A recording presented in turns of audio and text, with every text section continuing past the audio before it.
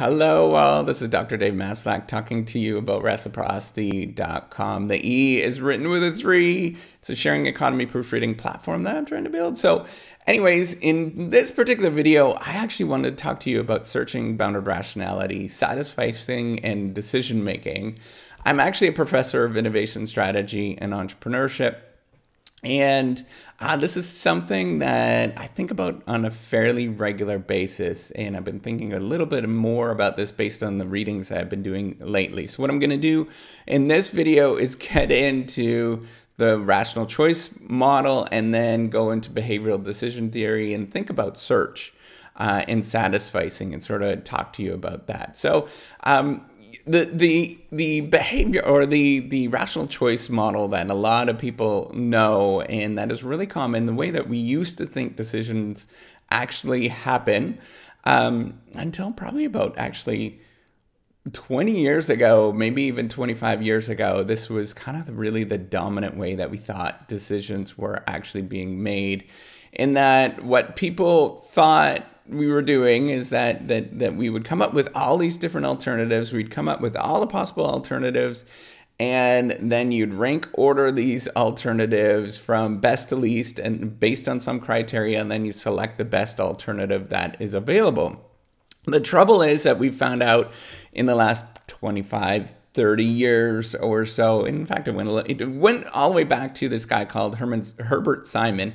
In the 1940s, he started talking about this, but nobody really, I mean, he was really bright and he was very influential, but it wasn't necessarily mainstream until the last 20 years or so, where a lot of people started thinking about this, and it's much more mainstream.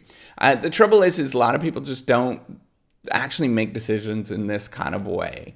It's the rare case. I ask my students all the time. I ask them when they made their school choice, you know, how many of them actually thought about going through and making a spreadsheet and thinking about the decision of making the school choice in this way, and virtually nobody ever ends up saying that. There's the odd person, but most people don't do it.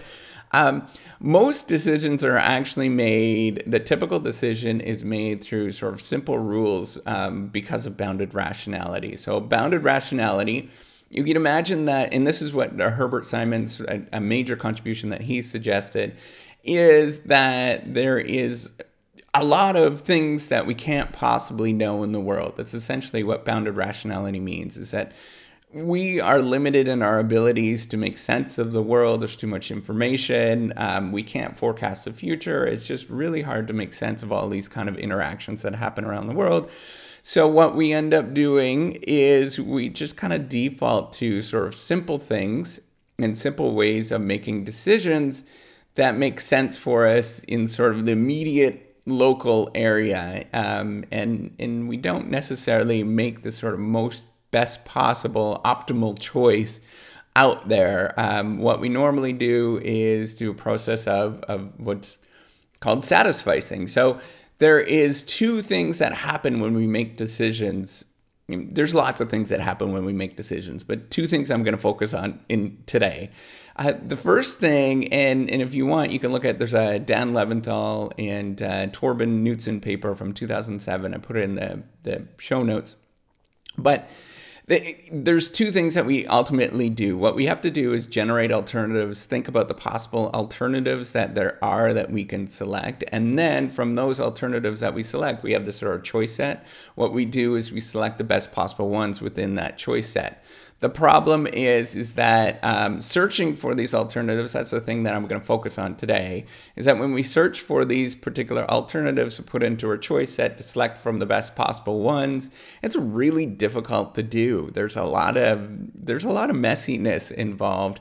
Often we just don't have the right information. If we sat there and we thought about all the possible alternatives, we just simply wouldn't do that. We often just default to very simple things like stuff that's close to us, for example, right? That's very local to us. So in terms of the school choice example, if you are in one particular state, you're probably going to look at the schools within that particular state. When I went and chose my school that I went to a school, a very good school in Ontario, but I only really thought about schools that are in Ontario. I don't know why. It's just because it was very local to me and I had information about that kind of stuff, right? So what we normally do is this sort of process of satisficing when we're searching for alternatives. What we're doing is we're looking for alternatives that sort of meet a threshold, a minimum threshold of acceptability. We're not looking for, and this is another Herbert Simon idea, is a satisficing idea. We're not looking for the optimal. We don't spend all of our time searching for everything that is optimal. We would waste all of our time every single day. It's just really too hard.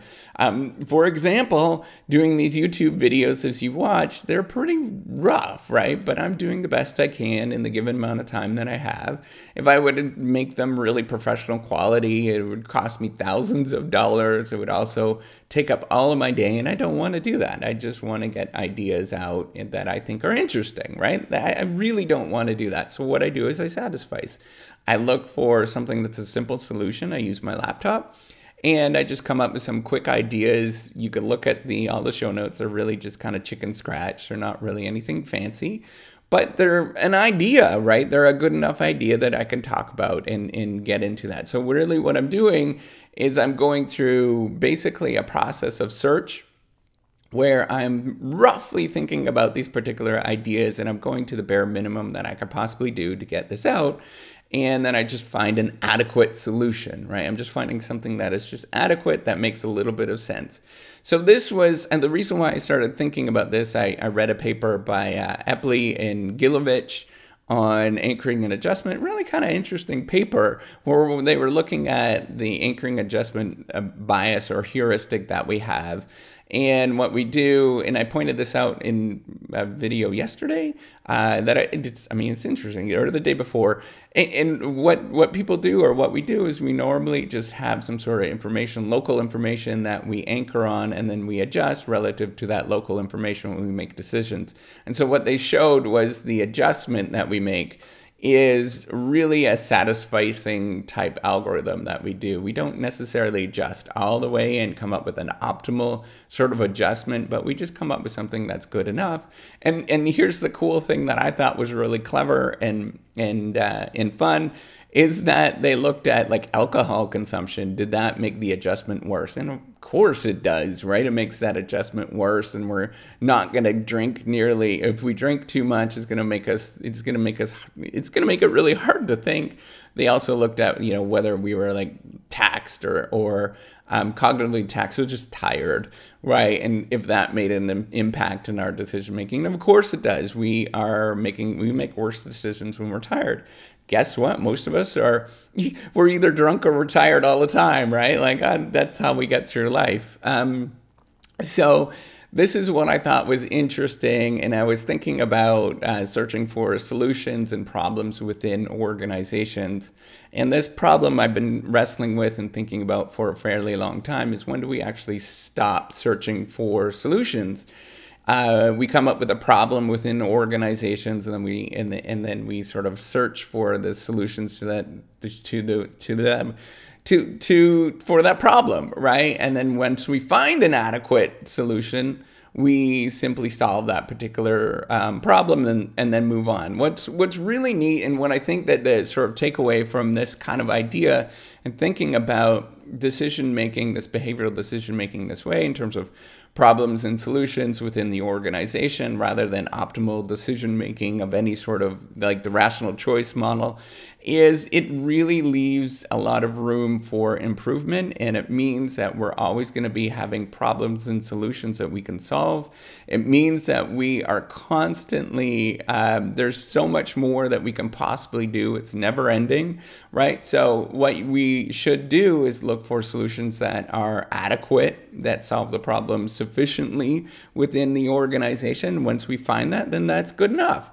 But what that's going to do, because we're looking for sort of a satisfactory limit, right? Like something that is good enough to solve the solution or solve the problem, then that means that so if you find that's good enough, right? If you're thinking about the Pareto principle, which basically means that you solve 80% of the problem that you have with 20% of the solution, and that's, you know, we are going to get to that 80% limit, but then there's always 20% more, and there's always more to do. And in fact, it reminded me a lot when I worked in a manufacturing plant.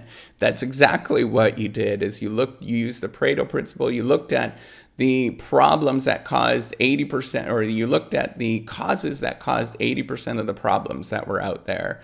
And then it would usually only be like a couple of problems. So you just solve those problems, and guess what? The manufacturing process improved, but then there was something else that was causing that. And then you go out and solve that particular problem, and then there was something else, and you continuously improve over time. It gets better, but at the same time, it also means that it's never ending. There's always improvement that's being done, and there's continuous amount of problem solving. It really makes us think, and really makes me think, that the trial and error process is central to decision making. It's central to the organization.